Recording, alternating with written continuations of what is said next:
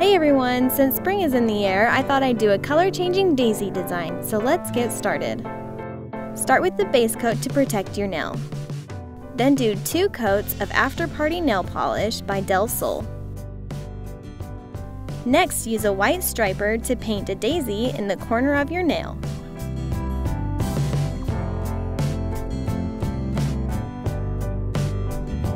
Then use a dotting tool and yellow nail polish to paint a dot in the center of the flower.